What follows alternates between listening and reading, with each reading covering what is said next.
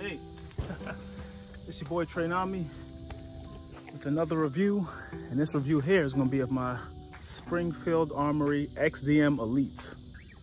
Chambered in 9mm. It's the OSP. Comes with your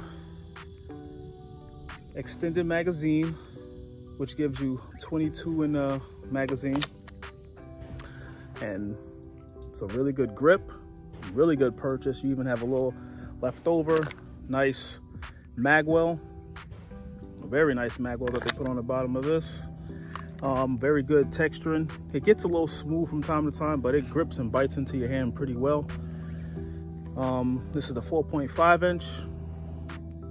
Comes with suppressor height sights, very tall suppressor height sights, which I do not have a problem with. Threaded barrel. I put this Surefire X300 Ultra on here. Comes with an amazing trigger. Let's show clear. It's clear, safe direction. This trigger here. All right. Has a nice short reset right there. And that's the take. There's no take up. It just stops right there. Brake. Maybe let it all the way out. That's the reset. Here's a little bit of travel. That's the wall. Brake.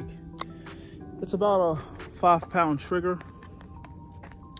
It has the optics plate up top that you can you have to order optics online. That's what I was trying to say on my recent video, but that was for the Ruger Max 9. I didn't want to get too much into this, but now I can get into this. So this optics plate right here, it's not even optics plate, it's just a cover. So you get rid of that once you get your optic in and your optics plate. So you have to call Springfield to get the optics plate for this. So you get an RMR cut, you get a doctor cut, whatever optic of your choice. I guess they don't want to give out plates because there was a shortage of some sort. So now if you do get one of these, you have to call them with a voucher to get the optics plate sent to you. So it takes a little bit more time. The optic I want to put on here is the Vol 2 optic. It has like the multiple reticles that you can put, like a circle dot reticle. You could put an actual circle with a dot in the middle. You could just change up your reticles, and that's what I'm looking for. So that's what I'm gonna get. I colored in this post sight with a little paint, just so I can pick that up easier without my red dot on here, and it works really well.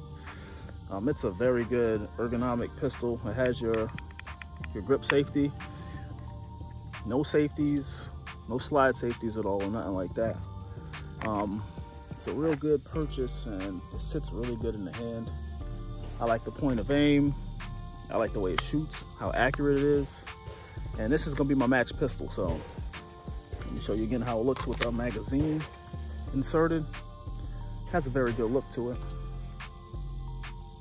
Very good look to it. So I'm gonna put some shots down range, let you see how it shoots, and then we'll wrap it up.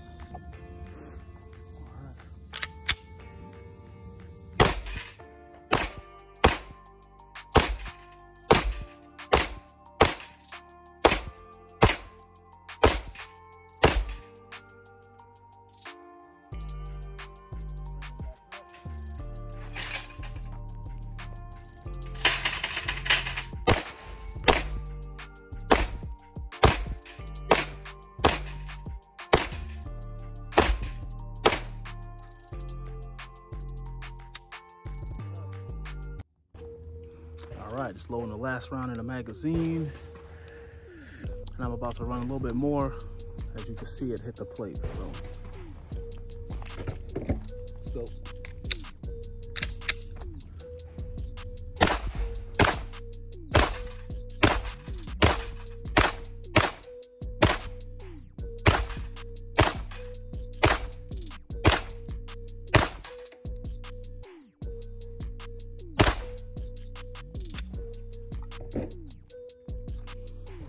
All right, so that was just a little range shoot. Let you see how it shoots, points, and aims.